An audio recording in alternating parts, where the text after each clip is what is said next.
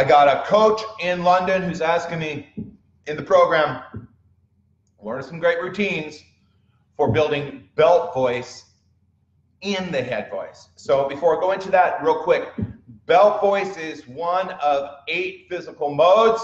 It's characterized by a few positions and configurations in the mechanism, in the larynx and stuff, what have you.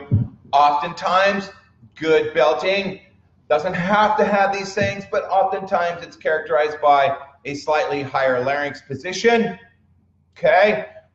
Typically a higher closed quotient on the vocal folds. That's just fancy voice lesson talk for the amount of left vocal fold, right vocal fold. Closed quotient is the amount of time that the vocal folds remain closed versus open in the oscillation cycle, okay? Oscillating meaning they're oscillating and vibrating, okay? And generally speaking, we want a high closed quotient. So if you look at my hands, this is a high closed quotient, right? The amount of time the vocal folds are closed are high. You want that in singing, okay? And belt voice gives you a high closed quotient. Belt voice also has a high TA musculature engagement. It's sort of a TA dominant position. TA is referring to a little muscle inside the mechanism that is responsible for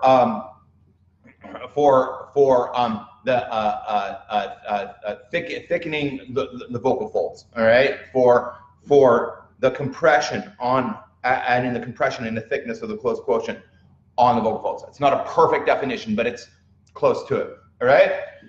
So that's belting, and the practical answer would be belting would be you know, chest voice high. The experience as a listener, as a singer, is sort of taking your chest voice high. All right, which is something that we all want to do. All right, you don't want to just sing falsetto in the head voice. So what do? Training routine.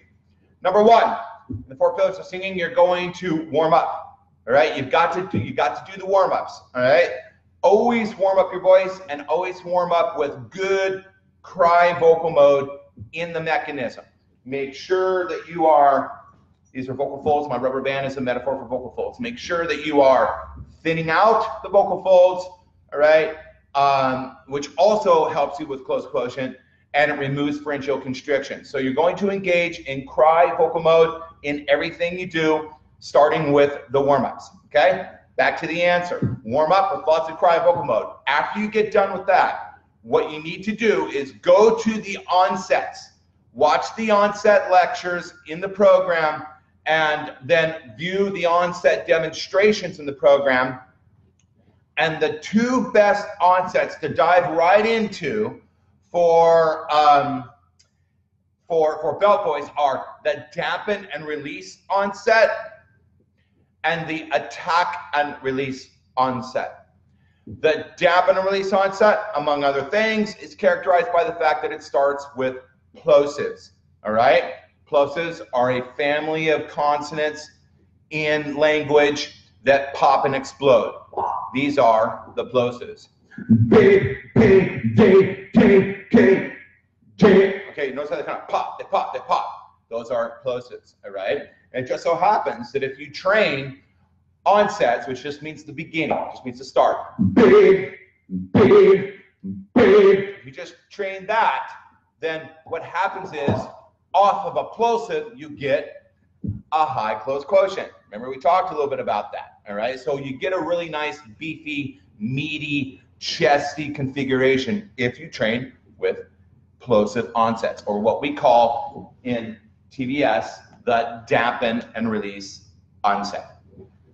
The other onset that's really great for building the strength and resilience and endurance, high closed quotient, and all of the mechanism for belting is the attack and release onset. The attack and release onset, or otherwise known as the glottal attack, okay? The glottal attack is when the vocal folds come together in a controlled, I underscore controlled, a controlled chaotic crash.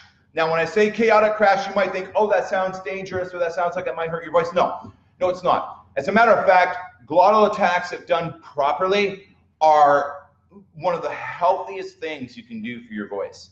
There's just no doubt about it, all right? So you just got to make sure that you're doing them properly. So this is a glottal attack or a controlled, chaotic crash of the vocal folds.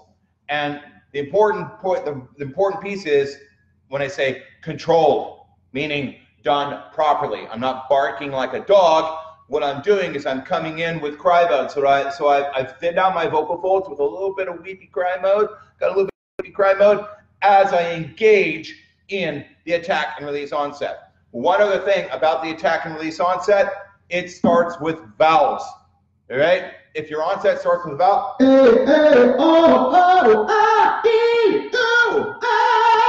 if it's a vowel, it's a glottal attack. It's an attack and release onset. So here they are. Okay,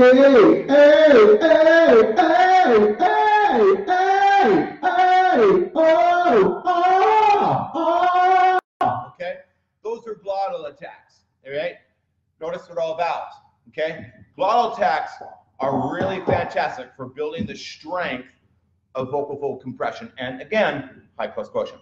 So then what we do at TVS is we take a dampen and release onset, a plosive, big, and we take an attack and release onset, a vowel, which is a glottal attack, and in between the two, in between the plosive onset and the attack and release onset at the top, we put in a melodic fifth siren, okay? And we train on either A or Ah. So what I'm describing for you is an integrated training routine. These are training routines that integrate onsets, vowels, and the training content and the skills and the media that comes with the program. So this is the integrated training routine. It actually has a name. It's in the program. You can learn more about it in the program. It's called Strength Building Number 3. It's characterized by a dampen and release onset at the bottom, an attack and release onset at the top. And we're going into an A vowel. I'll do a couple for you.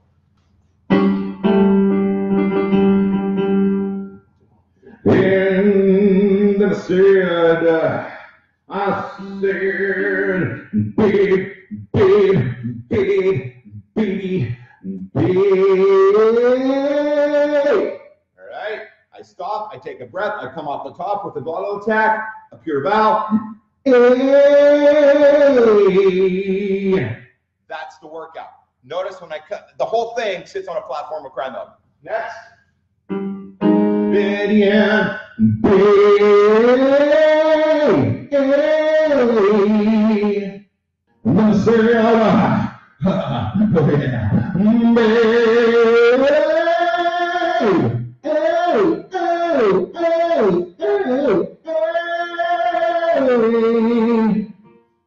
Need to take my own advice. I didn't warm up before this, but yeah, we're going to do it anyways. To the F sharp.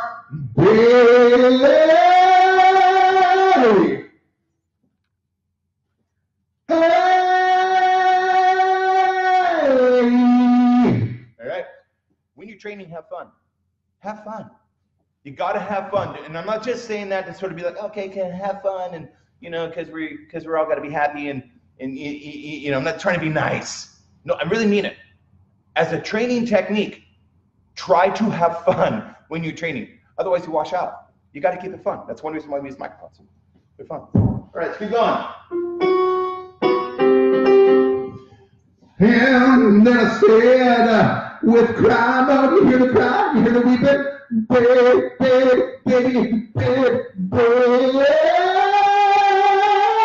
In with my glottal attack. Notice I'm not just shouting, I'm going to cry into it. Hey! Hear that little weep, the little whimper? All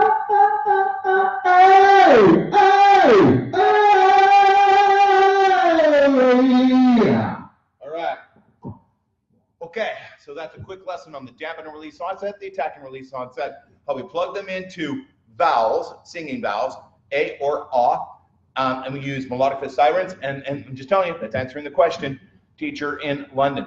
That's one of the best things you can do, you and your students can do, to quickly build strength and sing boomy in the head voice.